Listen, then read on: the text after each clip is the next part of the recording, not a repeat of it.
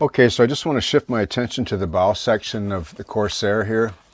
Now, you can see the rears setting up here. I'm getting these shapes here, but I'm going to let that dry because I got to do that in sections. So I want to build up the tire. There's some rubber tires here. Now, what I need to decide is these steel bars that the tires mount to, they only come to this line really here, but there's all this rubber work, and it looks like a rubber tire tread, but this is actually folded. It's actually folded rubber, and it's probably really resilient because it's so thick and it's sort of springy, right? And because it's folded up like that, it probably has really good impact resistance. And then there's some little bit on the sides here, really thin, tight sort of fold on both edges. And then, so this part here, what I'm going to do is I take some 5 thou, just so you want to, maybe if you want to know the number, 909. I use a lot of the 5 thou. You get 3 sheets. So I tend to use quite a bit of this too for shims and so on. So what I did was I took a piece which is about 10, 11 millimeters wide, which is close to this, and I marked 1/4 inch increments all the way down the strip. I just cut a strip, right? And then I fold it like this, like an accordion, see? I take it like this, okay, and I fold it over, and then I fold it back the other way.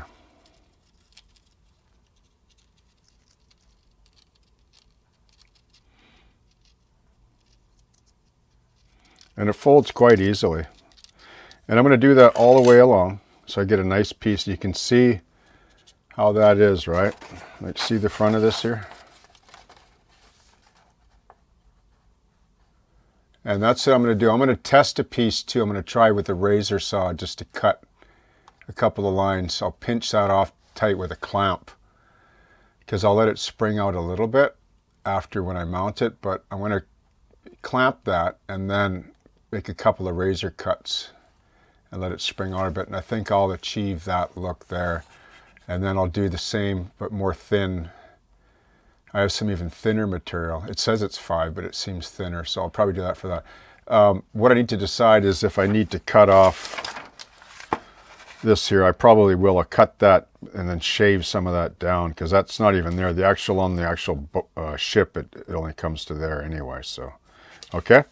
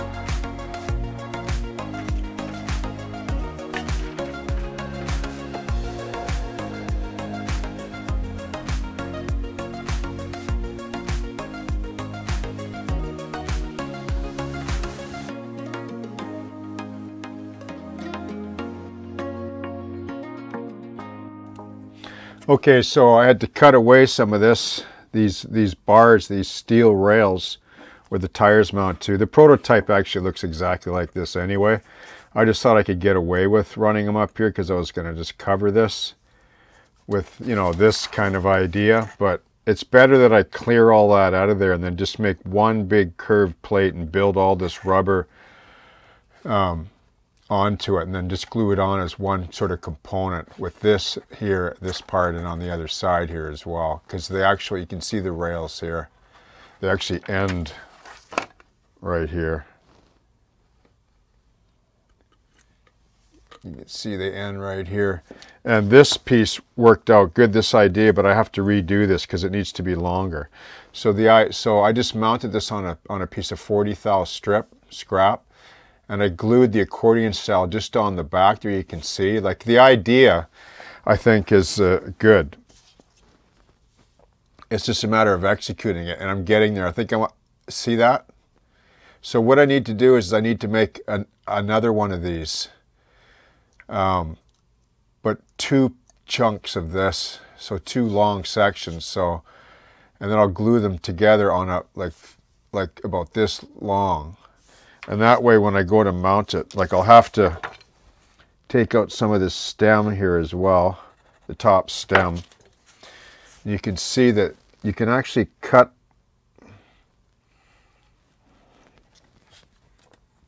You can cut the evergreen plastic quite easily as well. That's what I like about it. So then I'll just make one plate piece like this, and then I'll wrap it around, see, like that, and that'll do it. I'll just cut it so it fits in there nice.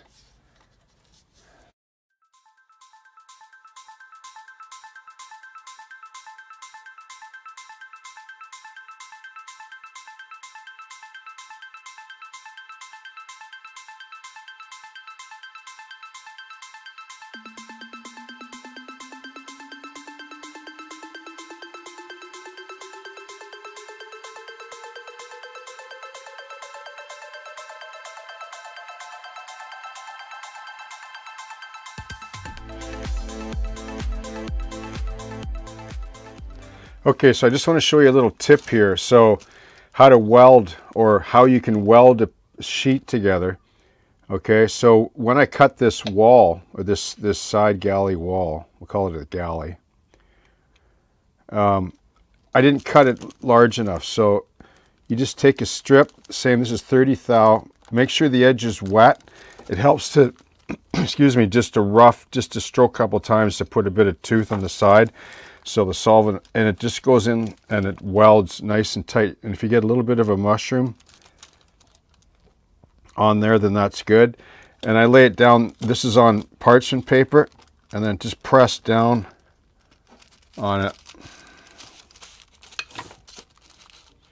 Make sure it's tight and squeezed in nice.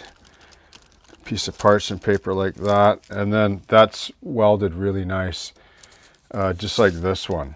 Okay, so now I can trim that off, square it up, and just lightly sand this, and that'll go away. And even if it doesn't, who cares? There's weld lines all over steel boats, right? That we wouldn't otherwise model in. And when you do this, that's what you end up with anyway, okay?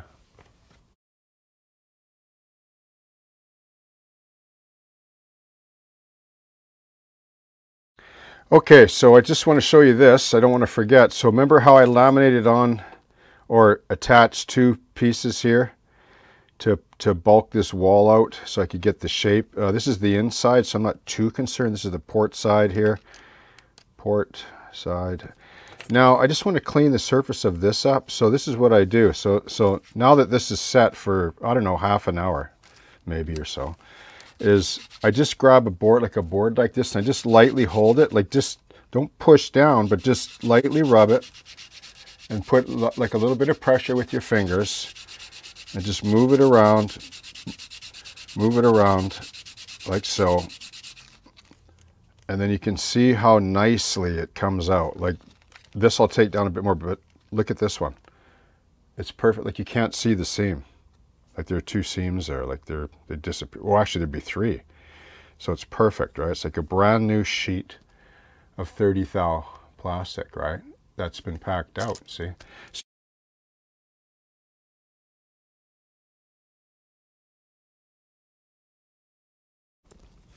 Okay, so I'll just show you the galley side walls here now and just mention a couple of things.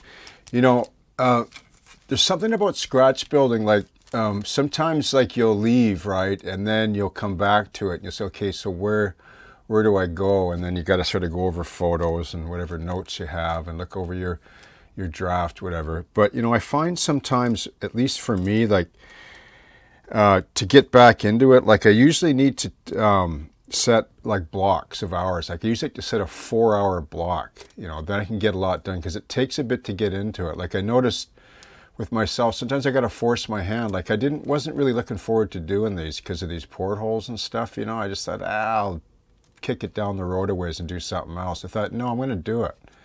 And now that I've gotten into it, you know, after 2 hours, I'm almost completed them, you know. You can see where I added the strip here, there, and up here. I haven't even sanded this yet, but you can see, you can hardly even notice. And I had to cut a little bit of an angle here, like this. I'll exaggerate, like that, so that it fits up against this bulkhead. See, there's a little bit of a angle there. There isn't a straight line on ships, you know. So that's, you know, that's one of the challenges as well. You're always dealing with, you know, curves and oblique angles and stuff. But anyway, I'm pretty happy that I got these to size, and I felt that the portholes were a little bit too far over, so I was able to pack it out a bit, and I'm really happy with this dimensional size now. So those are going like that. Excuse me. And then you can see the top platform here where the rear deck is, where there's a bit of other stuff that goes on here, and then the actual stacks, you know, they kind of sit in here somewhere, but I'll figure that out. But yeah, so, you know, just getting back into it, forcing your hand a bit, and then it starts to snowball and you get into a zone. And that's the way it is, I think, with everybody, right? So don't be discouraged if you don't feel like it, or if things aren't going your way, or if you make mistakes. It's just part of the game, really. And if you just persevere and learn from the mistakes, learn other things you can do, and you know, especially with plastic and solvent, like anything is possible, like any shape. And even if you have to use epoxy putty like Milliput, the white Milliput, which would blend in with this beautifully for things like this, well, you can do that too, or for other parts. But this is all evergreen so far. Like there's no putty here, right? So you can see what can be achieved if you really plan things through and make paper templates. Cut out paper templates, and because it's the same principle, right? Paper.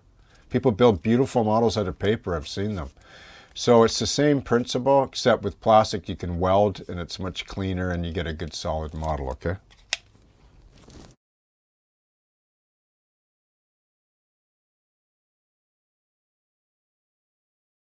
Okay, I just want to mention this too. There's so many things I don't want to let slip through. So I want to put a nice curved corner on this. Like there's going to be a return on this wall that goes to the center of the ship, like that. Now you can glue that wall up like that if you want, and then just sand a round corner. But I'd rather do a nice cleaner look, because there isn't a lot of corners on this ship like this. So I'm going to use this quarter round here, number 247, and I do this a lot of times when I want a nice uniform corner that's going to show, and this one will. And I'm just going to glue that on like a piece, just a little bit longer than the wall, so I can nibble it off flush later. Just on like that, and it just cleans it up really nice. And then I'll just add the wall on the other side of that. And it just makes it for a beautiful rounded steel fabricated corner, okay? Yeah, so these are done, so you can see how they just drop in, and you can always tell when your parts are laid up nice and cut well when they stand up on their own, you know, like that. You know that your edges and everything are square and they're up against the surfaces as you would like them. But it's not always like that.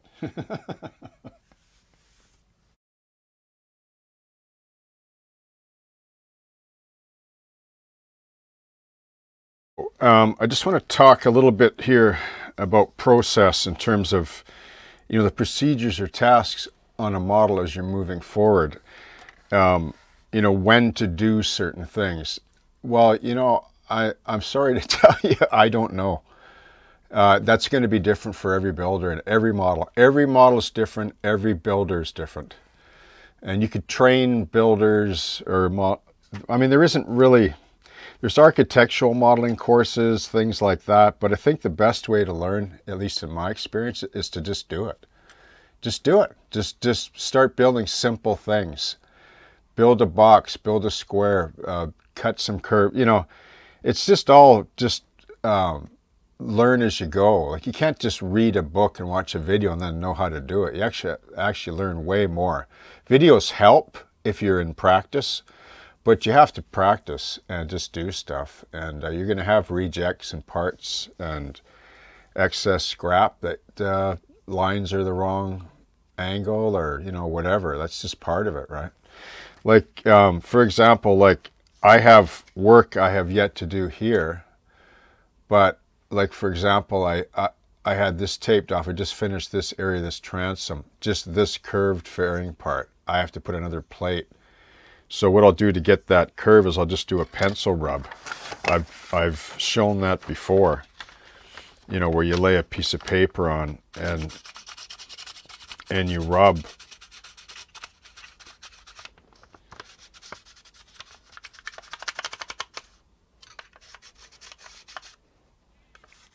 Okay, so I just picked up a perfect trace of this line.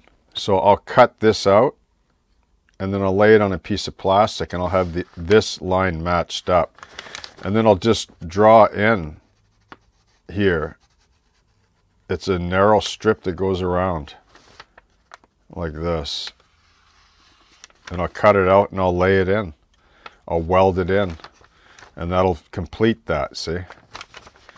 And I'll leave this a bit wide and then trim it up later to match those bollard plates, see?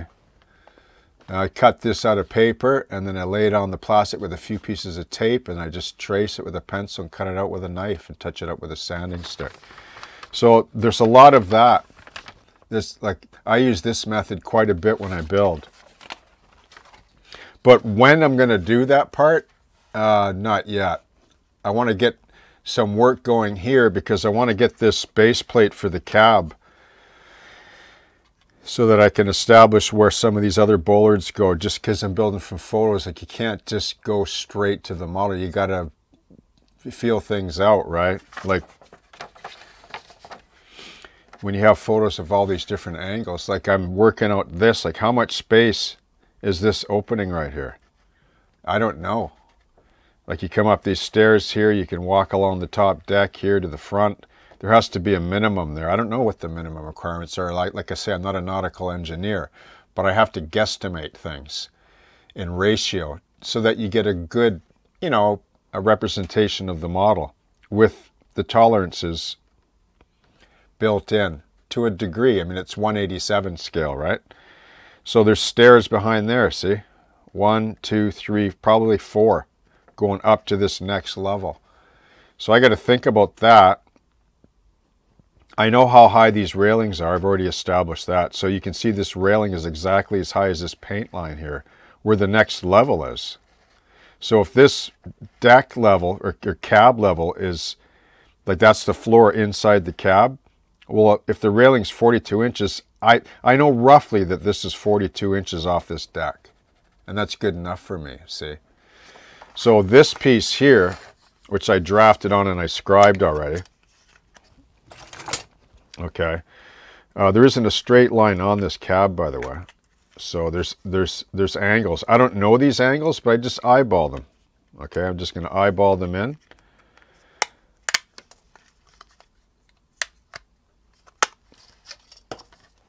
Okay, I keep pieces like this because I might reuse this near the top, but it might be a smaller circumference.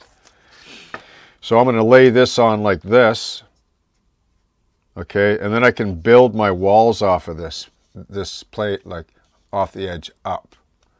Okay, it gives me a nice guide. So I pretty much am happy with this draft.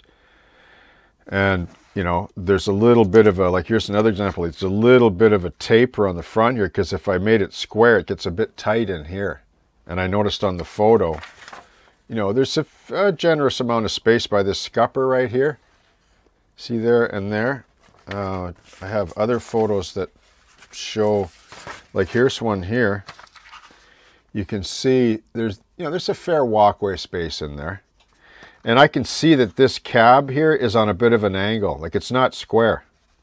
I can see that from all my photos. So there isn't a square line really on the whole ship, really. I mean, there's a few, but you know, generally a nautical architecture, I think, is very heavy on the curves, right? Which is why they're so beautiful to look at. So that's what I'm going to do. And that, like when I'm happy with that plate, so I'll probably have to cut another one of these because there's a floor above this. But it's going to be a little bit smaller in dimension if the sides of the cab are not square. Like I'll exaggerate, like the cab, like it goes in a bit like that, see? So if I go up another ½ inch, it's going to be just a little bit smaller profile than this. Similar, but a bit smaller. So what I'll do is I'll build it roughly the same size and then sand it or just eyeball it in, right? I'll use paper again if I have to, just to try to get it close, okay?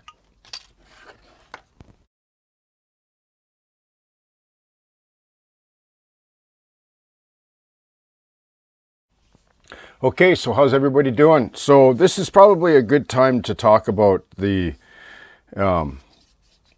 journey so far on this model. I'm getting to a point where I'm about halfway with the primary structure. Well, probably a little bit more even, because now I'm starting to lay up the cabin floor here, and then I have the stacks already drafted and scribed, so just need to pop those apart and assemble them. So far, I'm quite happy with the way it's gone. You can see there's the plywood waterline base, 3/8 embedded in the model now, and it's all plastic, see? So everything gets welded now. Apart from, like, I'll probably use some brass on the masts and stuff and railings, but, you know, 99% plastic pretty much. You can see the rear galley that's framed in. I drafted right on top of the deck here for the floor plan, which I drafted from, you know, as many photographs as I can get. Like, it's not going to be perfect to the prototype because I don't have an official plan, but it's pretty close. So, like, here's a photo I pulled off the Google Images. Well, I have quite a few other photos as well. And, like, I just grabbed as many as I could, and you can see the proportions are pretty close. So I'm pretty happy with the direction that it's going. So, and then the one sort of main builder's draft that I sort of sketched up or drew up was this, which kind of guides some of my ratio and proportions on the model. This is the actual size to the model. So yeah, so some of the challenges really on this, I would say, is this rear transom area. Wrapping this, you know, with, I believe this was 15 thou. But the beauty of evergreen plastic, and I just want to point this out, is like I had to slice, put a slice here. And I think there was a gouge right here. And I just put on a generous amount of solvent and pushed a piece of 15 thou right into it so it mushroomed the glue out the edges. And then let it cure overnight. And when I sanded it, it just disappeared. So you can heal any wound with, you know, evergreen plastic and any solvent weld. Not just this material, but, you know, whatever your choice is. I'm just familiar with this and it has a lower odor. That's why I use it. And these bollards were a bit of a challenge in getting the angles, you know, to taper in like this. I still have to cut a plate now to go across here, and then of course there's the winch in here, and then the stacks, the exhaust manifolds, the deck, and the cab up front. And then I didn't attach the tires yet. Oh, sorry. So I said 99.5. So metal. It's going to be white metal tires I got from Showcase Miniatures. HO scale truck tires. They're really cool. So I'm going to put those on. I'll pin them on with brass. And then I'm going to attach the tire chunks, you know, that I fabricated. I'm going to put those on near the end because I didn't want to mangle them because I'm handling it all the time. So you have to kind of think of that too. Like, what parts are going to be exposed to catching on things. Like these bollards, I probably could have waited, but they're pretty solid. Like they're drilled right into the plywood. And then they're also glued to the plate, which is glued to the rail here. So they're, you know, they're pretty solid as well. So far so good. I'm really liking the lines of it. It's a beautiful tug. My goodness, it has beautiful lines, doesn't it? Okay, so let's carry on then. I'm going to look into doing the stacks here now, trying to get those. You want to make sure that I get them like not too far back or too far forward. So I think I have a pretty good idea where they're going to lay in here. And then the winch will be fun to build. And then the cabin is another little bit of a challenge because there isn't a straight line on the ship, you know. The sides sort of angle, I'll exaggerate, you know, they kind of angle in like this. And then the front has a bit of a forward rake to it. You can see it there. Probably not that severe, but I just drew it like that. But I'm going to minimize that a little bit after re-looking at the photos. And then it's rounded on the front. There's this part of it, it's sort of a slight curve, which you can see here. And then, of course, there's the deck details up here, and then a few more bollard fixtures there. And then there's a winch, chain winch. It looks like it's a contained winch. I couldn't find very good photos of it, but it pulls the chain up inside a big drum and goes down into the front of the bow here, probably into an anchor locker. So, and then the scuppers too, I cut those in. They're pretty basic. Just drill 2 holes, like draw a rectangle, drill 2 holes, and then just join the 2 lines, cut them very carefully, and they came out good. So yeah, so moving right along and having a lot of fun with this build. The 187 scale Seaspan Corsair for the barge slip scene, you know, okay?